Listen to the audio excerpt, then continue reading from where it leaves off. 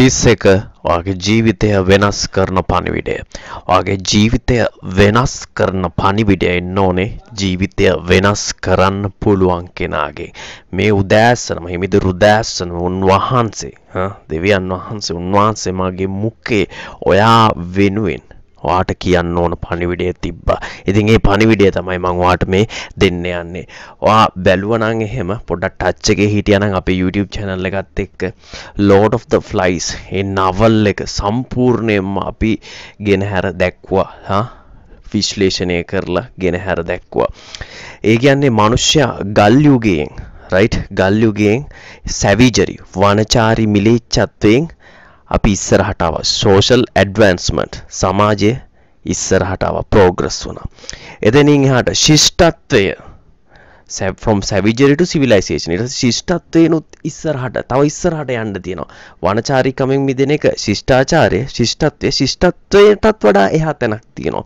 අපි අන්න එතනටයි එන්න ඕනේ. කිසිම savagery සහ civilization කියන්නේ අන්ත දෙකක්. ඕකේ මැදක් තියෙනවා. ඒ මැද තමයි පුතේ spirituality, ආත්මිකත්වය. අන්නේ ආත්මිකත්වය කියන තැනට එන්න ඕනේ. ඒතනට ආවේ නැත්තම් ඒ balanced සමබර තැනට ආවේ නැත්තම් ජීවිතේ කරන කියන හැම දෙයක්ම අස්ථාවරයි. අස්ථාවරයි නම් ඔයාගේ මනස අස්ථාවරයි. ඔයා තුල සමාදානයක් නැහැ. ඔයා කරන කියන කිසි දෙයක් සඵල වෙන්නේ නැහැ. ඔයා එන වර්ෂයේවත් ඒ කියන්නේ මේ අලුතෙන් පාතබන නව වර්ෂය 2024වත් ඔයා වැඩි වෙන්නේ නැහැ, වර්ධනය වෙන්නේ නැහැ. ඔයා කොහේ හිටියත් මොන දර්ශනයක හිටියත් මොන ආගමක හිටියත් ෆයින්, කිසි ප්‍රශ්නයක් නැහැ. හැබැයි එතන අවුට්පුට් එක නැත්තම් අවුට්කම් එක නැත්තම් එතන රිසල්ට් එක වැඩි වෙනවා, වර්ධනය වෙනවා. ඔය දෙකයි ඔච්චරයි. ඔයා වැඩි වෙන්නෙත් නැත්තම් වර්ධනය වෙන්නෙත් නැත්තම් රයිට්. ඒ කියන්නේ ඔයාට හොඳ දේවල් ඇට්‍රැක්ට් වෙන්නේ නැත්තම් ඒ කියන්නේ ඔයා වැරදි තැනක හිටගෙන ඉන්නේ. ඒක අන්ධකාරය නම් right now is the time to step into light. right. මම මේ සරල ප්‍රස්තුතියක් ගේනවා. right. උන්වහන්සේ මගේ මුඛයේ තබපු පණිවිඩය තමයි පුතේ මේ why was Cain's right why was Cain's offering rejected by God? right. Why does a man get rejected by God? It begs the question, why does a man get rejected by God? What makes God to reject a man? ඕක තමයි මම කතා කරන්න යන්නේ. right. මේ උත්පත්ති පොතේ 4 වෙනි පරිච්ඡේදයේ මෙන්න මේ වගේ ලස්සන කතන්දරයක් තියෙන පොඩි ප්‍රස්තුතියක් context එකක් තියෙනවා. right. කායින් සහ ආබෙල් කියලා සහෝදරයෝ දෙන්නෙක් වුණා. right. කායින් කියන්නේ වැඩිමහල් සොහොයුරා, බාල සොහොයුරා ආබෙල්. right. එයාලා වැඩිවියටපත් වෙලා right වැඩිහිටියෝ වෙලා right ආබෙල් ඒ කියන්නේ බාල සහෝයුරා එයා බැටළු ඉඬේරෙක් වෙනවා. ඊට පස්සේ වැඩිමහල් සහෝදරයා එයා ගොවියෙක් වෙනවා. එතකොට ඒ ගොවියෙක් වුණ වැඩිමහල් සහෝදරයා කායින් එයාගේ අස්වැන්න right එයාගේ අස්වැන්න දෙවියන් වහන්සේට පඬුරක් වශයෙන් පූජා කරනවා. ආබෙල් right එයාගේ කුළුදුල් බැටළුවන් right අලුතුපන් බැටළුවන් පඬුරක් වශයෙන් දෙවියන් වහන්සේට පූජා කරනවා. එතකොට පූජා සහෝදරයින් දෙන්නෙක් පූජාවන් දෙකක් කරනවා. හැබැයි එක පූජාවයි උන්වහන්සේ සතුටු සිතින් පිළිගන්නේ. ඒ ආබෙල්ගේ පඬුර සතුටින් පිළිගත්සේක. කායින්ගේ පඬුර නොපිළිගත්සේක. එබැවින් කායින් තදින් කිපි දුර්මුඛ විය. ওই විදිහට තමයි කතෝලික බයිබලයේ සඳහන් වෙන්නේ. right. එතකොට මේ මම අහන්නේ උන්වහන්සේ මේ හිතන්නකො මාංශයක් දුන්න නිසා ප්‍රසන්න වුණාවත් ඊට පස්සේ අස්වැන්නක් ඒ කියන්නේ වෙජිටේරියන් මොන හරි එකක් දුන්න නිසා අප්‍රසන්න වුණාවත් නෙමෙයි. උන්වහන්සේ මේ මිනිස්යන්ගේ කෑම කන්නේ නැහැ. ඒවා වැඩකුත් නැහැ. right. ඕකට උත්තරේ මොකක්ද? right. right. ඕකට උත්තරේ right මේ කායින් රිජෙක්ට් වෙන්න. දැන් කායින් රිජෙක්ට් වුණා වගේම right අපිත් දෙවියන් වහන්සේ ඉදිරියේ රිජෙක්ට් වෙන්න පුළුවන්. දෙවියන් වහන්සේ ඉදිරියේ මිනිස්සෙක් රිජෙක්ට් වෙන්නේ ඇයි? මොකක් නිසාද දෙවියන් වහන්සේ මිනිස්සෙක්ව රිජෙක්ට් වෙන්නේ? අන්න ඒක තමයි අපි දැනගන්න ඕනේ. අන්න ඒක නැතුව වෙන අන්තවලට ගියාට වැඩක් නැහැ. right. He did not offer or give the best. එයාගේ හොඳම දේ දුන්නේ නැහැ. ඒ හේතුව නෙමෙයි. දුන්න දෙයක් නිසා එයාව රිජෙක්ට් කරා නෙමෙයි. ඒක හරියට තව ස්ටෝරි එක කියවුවා නම් දුන්න දෙයක් නිසා මේ දුන්න දේ බලුව දෙවියන් වහන්සේ නෙමෙයි. දෙවියන් වහන්සේ අපිට සියලු දේ දෙන්න තරම් උන්වහන්සේ පොහොසත් අපව මැව්වා දෙවියන් වහන්සේ. right අපිට සපයන්නේ උන්වහන්සේ ජෙහෝවා ජයරේ. right අපට සපයන තැනන් වහන්සේ උන්වහන්සේ. ඒ නිසා අපිට මේ උන්වහන්සේට කිසි දෙයක් දෙන්න බෑ. උන්වහන්සේ ළඟ හිඟකමක් නැහැ. උන්වහන්සේට අවශ්‍යතාවයක් නැහැ. උන්වහන්සේ 24/7 අවදියෙන් ඉන්න තැනන් වහන්සේ. මේ ලෝකය විශ්වයේ සකල ජීවරාශීන් මැව්වා වූ තැනන් වහන්සේ. right උන්වහන්සේට ආහාර වලින් අවශ්‍යතාවයක් නැහැ. එහෙනම් right දුන්න දේ right කායින් හොඳම දේ දුන්නේ නැහැ. ඒ නිසා කායින්වගේ පඬුර රිජෙක්ට් කරා, කායින්ව රිජෙක්ට් කරා කියන එක වැරදි. right මේක තමයි. He believed in the best of himself. එයා ගැන එයා හොඳයි. එයා තමයි best. එයා හොඳමයි. right he believed in the best of himself and not of God. ඒ කියන්නේ දෙවියන් වහන්සේ හොඳම තැනන් වහන්සේ කියලා විශ්වාස කරේ නෑ. ඒ වෙනුවට මම තමයි හොඳම කෙනා. මම තමයි හොඳම මනුස්සයා. මට සියල්ල පුළුවන්. මම සියල්ල දන්නවා. මට සියල්ල පුළුවන්. අන්න එතන හිටියේ. ඒ කියන්නේ එයා ඩිස්කනෙක්ට් වුණා. right එයා තනියම මේ ගමන මේ ලයිෆ් එක යන්න හැදුවා. ඒතකොට ඩිස්කනෙක්ෂන් versus community. community කියන්නේ යා කනෙක්ට් උන්නේ නැහැ. God එක්ක කනෙක්ට් වෙන්න යාට මේ purpose එකක්, අරමුණක්, reason එකක්, හේතුවක් තිබ්බේ නැහැ. right God prefer කරන්නේ disconnection එක නෙමෙයි, connection එක, community එක. right දැන් හිතන්න ඔබ phone එක right charge එක බහිනවා. right use කරන්න phone එක charge එක බහිනවා. right එහෙනම් charge එක බැස්සම අපි එක connect කරන්න ඕනේ. right power එකට. එතකොට තමයි ඒක recharge වෙන්නේ. අපේ life එකත් එහෙමයි. අපි disconnect වුණාම අපි ජීවිතේ අවුල් ජාලාවක් වෙනවා. හැබැයි අපි God එක connect වුණා නම් connection කියන්නේ community කියන්නේ සහායතාවය, සහභාගීකම, සහභාගීත්වය. එතකොට තමයි right life එක හරියාකාරව සාමදානෙන් සඵලව වැඩි වෙමින් වර්ධනය වෙමින් අපිට ඉදිරියට progress වෙන්න හැකියාවක් වෙන්නේ. life එක grow වෙන්නේ, develop වෙන්නේ අන්න එතනදී. God කියන්නේ 3 in 1. Father, the Son and the Holy Spirit. දෙවියන් වහන්සේගේ dimensions right පැතිකඩ තුනක් තියෙනවා. right පියාණන් වහන්සේ, පුත්‍රයාණන් වහන්සේ සහ සුද්ධාත්මයාණන් වහන්සේ. ඒ කියන්නේ God favors community.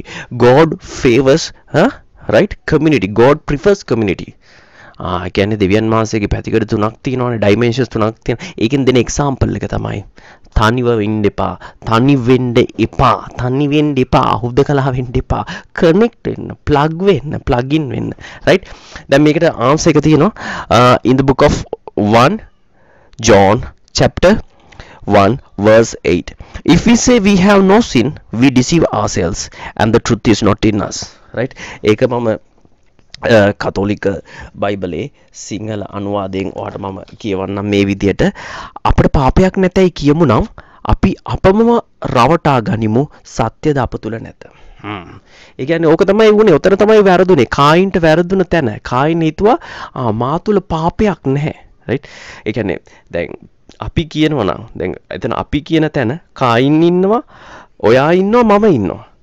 එතකොට එයා කිව්වේ මොකක්ද? එයා විශ්වාස කරන දේ. එයා විශ්වාස කරේ දේ මොකක්ද? We have no sin. අප තුල කිසි පාපයක් නැත කිව්වා. එයාගේ ප්‍රකාශය තමයි, ඒ ප්‍රකාශය his statement is a product of his belief.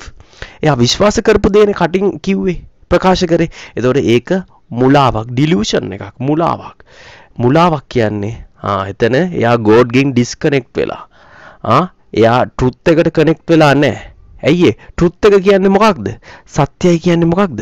right උන්වහන්සේ කියනවා I am the way, the truth and the life. මාර්ගයේද, ජීවනයේද, සැබෑවද මම වේ. ඒතකොට God is truth. දෙවියන් වහන්සේ කියන්නේ සත්‍ය. එතකොට සත්‍ය තුල කෙනෙක් පවතින්නේ නැහැ කියන්නේ. right එයා මුලා වෙලා කියන්නේ disconnect වෙලා. මුලාව කියන්නේ disconnection එක. delusion එක කියන්නේ disconnection එක. disconnect වෙලා තියෙන disconnection from God. දෙවියන් වහන්සේගෙන් disconnect වෙන එකට තමයි අපි මුලාව කියන්නේ.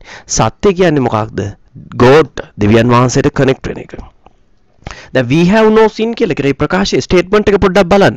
අප තුල කිසිදු පාපයක් නැහැ කියලා කියන. මේ බලන්න අපිට පාපයක් නැතයි කියමු නම්, කවුරු හරි කියනවා නම් මම පව් කරේ නෑ right අපි අපම රවටා ගනිමු, සත්‍යද අප තුල නැත. අපි අපිව රවට්ටා ගන්න. අපි මුලා වෙලා ඉන්නේ. ඒ කියන්නේ ඩිලූෂන් එකක්, සුපර්ස්ටිෂන් එකක්, රයිට්? ඒක මිත්‍යාවක්, මිත් එකක් නේද? disconnects us from God. It disconnects us from God. God කියන්නේ truth. ඒ කියන්නේ අපව සත්‍යයෙන් වෙන් කරනවා, disconnect කරනවා. අපව දෙවියන් වහන්සේගෙන් වෙන් කරනවා. community of connection with God. දෙවියන් වහන්සේත් එක්ක සහභාගීකම. දෙවියන් වහන්සේට connect වෙන එක. ඒකට අපි කියනවා ඇදහිල්ල කියලා. faith කියන්නේ connection with God. ඒ කියන්නේ connect වෙනවා කියන්නේ believing in the truth. සත්‍ය විශ්වාස කරනවා. සත්‍ය විශ්වාස කරනවා කියන්නේ දෙවියන් වහන්සේව අදහනවා. ඒ කියන්නේ අපිට believe කරන්නේ නැත්තම් right experience කරන්න බෑ. අපි believe කරන දේ තමයි අපි experience කරන. අපි අසත්‍ය right අසත්‍ය නම් විශ්වාස කරන්නේ. අපි අත්දකින්නේත් අසත්‍ය. අපි මුලා වෙලා නම් ඉන්නේ. right අපි අත්දකින්නේත් මුලාව. එහෙ යනවා මෙහෙ යනවා අරහෙට යනවා මෙතනට යනවා මේක කරනවා දේවාලය යනවා කොඩි වින කරනවා හුනියම් කරනවා වෛර කරනවා කිසිම සමාදානයක් නැහැ. right අපි believe කරන්නේ truth සත්‍ය නම් අපි දෙවියන් වහන්සේව අත්දකින්න කියන්නේ උන්වහන්සේගේ miracles ප්‍රාතිහාර්ය අපි අත්දකින්න යනවා. ජීවිතයේ සියලු යහපතක් අපිට ආකර්ෂණය වෙන්න යනවා. miracles happen when you start believing in God, when you start having faith. God calls to our attention. 2024 දෙවියන් වහන්සේ සිහි කැඳවන්නේ 1-2 කරන්නේ එක realize අපි introspection අපි ආත්ම right පරීක්ෂාවක් ආත්ම අවබෝධයකටපත් වෙන්න ඕනේ. කොහේ හරි මුල්ලකට ගිහිල්ලා හරි ඉඳගෙන හරි ඉන්න ආසනේ වාඩි වෙන හරි අපි පොඩ්ඩක් meditate කරා නම් contemplate කරා නම් අපිට තේරුම් ගන්න යනවා අපේ පෞකාර ස්වභාවය. අපි කරපු පව් ඒවට විපාක කරමින් ඉන්න පව් right ඕවෙන් අපි ගැලවෙන්න ඕනේ. අපේ පෞකාරී ස්වභාවය අංක 1 වටහා ගන්න ඕනේ. අංක 2 අපි කරපු හැම පාපයකටම දැන් අපි තුල guilty feeling එකක් එනවා. they are eating us from within. අපේ පාපය නිසා අපි පැකිලීමකින් ලැජ්ජාවකින් නින්දාවකින් අපි කරදරයට අපි petrified වෙලා අපි perturbed වෙලා ඒ trials tribulations ඒවා නිසා අපි නිකන් මේ කරකවල ඇතෑරලා වගේ තැනක ඉන්නේ. කිසිම සමාදානයක් නැහැ අපි කරපු පව් වලින්. ඒ කරපු පව් වලින් හිතා ගන්න බැරි පව් වලින් ඒ වලිනුත් ගැලවීමක් තියෙනවා කියන එක අපි තේරුම් ගන්න ඕනේ. මේ හැම පාපයකටම සමාවක් තියෙනවා කියලා. ඉතින් විඳව ඉන්න එක කලකිරීමෙන් ඉන්න එක නෙමෙයි. That's not God's plan for you. දෙවියන් වහන්සේගේ ඔයා වෙනුවෙන් තියෙන සැලැස්ම එක නෙමෙයි. ඒ හැම පාපයකටම සමාවක් තියෙනවා. number 2 right redemption එකක් තියෙනවා. ගැලවීමක් තියෙනවා. ගැලවීම කාහරද උන්වහන්සේ දුන්නේ උන්වහන්සේගේ පුත්‍රයා හරහා. ඒ තමයි ජේසු හරහා තමයි උන්වහන්සේ ගැලවීම දුන්නේ. එහෙනම් අංක 1 තමුන් තුල තියෙන පාපය මනුෂ්‍යත්වයේ ඕනම මිනිසෙක් තුල පෞකාරී ස්වභාවයක් තියෙනවා. සැවිජරි වනචාරිකමක් මිලිච්ඡත්වයක් තියෙනවා. අංක 1 ඒක තේරුම් ගන්න. it is common to all of us. ඔයා මම අපි හැමෝම පාපයත් එක්ක තමයි ඉපදෙන්නේ. ඒ පව් කරන්න තියෙන හැකියාව වනචාරිකමත් එක්ක තමයි ඉපදෙන්නේ. අපේ භවංග යටිසිත තුලම ওই පාපේ තියෙනවා. ඒක humanity එකේ කොටසක්. සැවිජරි කියන්නේ. ඉතින් අපේ පෞකාරී ස්වභාවය අපි තේරුම් ගන්න ඕනේ වටහා ගන්න ඕනේ. ඊට පස්සේ අංක 2 ඒ හැම පාපයකින්ම සමාවක් ගැලවෙන්න අවස්ථාවක් ලැබිලා තියෙනවා.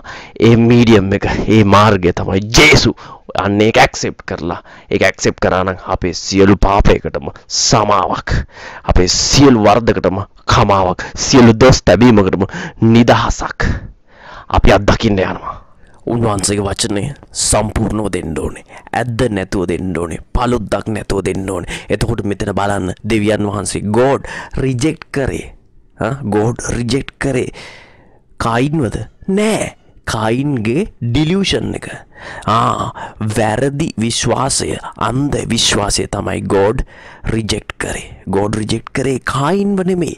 කායින්ගේ offering පඬුරු වැඩක් නෑ දෙවියන් වහන්සේට. පුද්ගලයාව රිජෙක්ට් කරෙත් නෑ. right God reject කරේ ප්‍රතික්ෂේප කරේ ඔහුගේ වැරදි විශ්වාසය. ඒ කියන්නේ ඔහුගේ මිත්‍යාව තමයි උන්වහන්සේ රිජෙක්ට් කරේ. if we say we have no sin we deceive ourselves. අප තුල පාපයක් නැහැ කියලා කියනවා නම් අපි අපවම රවටා ගනිමු. right we have no sin. ඒ කියන්නේ අපි තුල පාපයක් නැත්තම් right අප තුල පාපයක් නැත්තම් right එහෙනම් පාපයෙන් ගැලවීමට අවශ්‍යතාවයකුත් නැහැ. පාපයෙන් ගැලවීමට අවශ්‍යතාවයකුත් නැහැ. ඒ කියන්නේ අපව පාපයෙන් ගලවන්න දෙවියන් වහන්සේ එව්වේ කාවද? ක්‍රිස්තු චරිතය. ජීසස් ක්‍රිස්ටෝස්. උන්වහන්සේගේ පුත්‍රයාණන් වහන්සේ. ක්‍රිස්තුස් වහන්සේ. ජේසුව එව්වේ අපිව අපේ පව් වලින් මිනිස්යාව සිවිලයිසේෂන් එක පාපයෙන් ගලවන්න. ඉතින් අපි තුල අපි කියනවා නම් අපිට පාපය තුල පාපයක් නැහැ කියලා. දෙවියන් වහන්සේ අර දෙවියන් වහන්සේ පුත්‍රයාව රයිට් තමුගේ පුත්‍රයා ජේසුව එවපු එක අපරාධයක්. ඒක කරපු වැරද්දක්. Right? Then there is no purpose for savior. If we have no sin, then there is no purpose for a savior. ඒ කියන්නේ අපව සේවිය කියන්නේ ගැලවුම් කරුනේ. ඒ කියන්නේ අපව සේව් කරන්න එන කෙනා. අපව ජේසුව ආවේ අපව ගලවන්න, සේව් බේරගන්න. මොකෙන්ද? මොකෙන්ද ගලවන්නේ? මරණයෙන්, death, මරණයෙන් සහ පාපයෙන්, sin. පාපයෙන්. ඒතර අපි මැරෙන්නේ මොන නිසාද? අපි මැරෙන්නේ පාපය නිසා. පාපය නිසා තමයි මේ මිනිස්යාගේ ආයුෂ පිරීලා තියෙන්නේ. මිනිස්යා මැරෙන්නේ පාපය නිසා.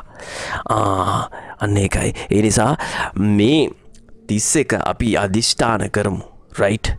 අපි නිවැරදිව මේ සිවිලයිසේෂන් එකෙන් එහාට අපි ස්ටෙප් වෙනවා ස්පිරිචුවැලිටි එකට.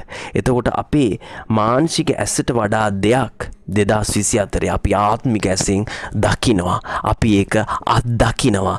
එතකොට year of miracles අපි convert කරගමු 2024 into a year of miracles. right? ප්‍රාතිහාර්යේ right at the hill connection එකේ community එකේ අභිමුඛත්වයේ වර්ෂයක් බවට අපි මේක පෙරලා ගමු. right? එතකොට තීරුම් ගන්න. right? අපි මුලාවෙන් මිදෙන වර්ෂයක්. right? මුලාව. right? 2023 අපි මුලා වෙලා හිටිය. කමක් නැහැ 2024 මුලාවෙන් මිදෙන වර්ෂයක් බවට අපි මේක පත් කරගමු. right? අපතුල පාපයක් තියෙනවා. right? ඒ පාපයෙන් ගලවන්න තමයි ජේසුව එව්වේ. right? එතකොට අපි ගැලවෙන්න ඕනේ තේරුම් ගන්න පාපයෙන්. පාපේ කුලිය මාරණය පව් කරන නිසා තමයි මේ සියල්ලක්ම මේ මානසික රෝගයේ මේ පීඩාව right පැහැදිලිද පාපය නිසා. ඉතින් අපි සත්‍යයට ටියුන් වෙන්න ඕනේ. truth ඒ කියන්නේ God connect වෙන්න ඕනේ. අපි connect වෙමු මේ නව වසරේ. right? එතකොට අපේ ජීවිතයේ සියලු යහපත සියලු ආශිර්වාදය ආකර්ෂණීය වනවා ඇත. ජේසුස් පිටයි.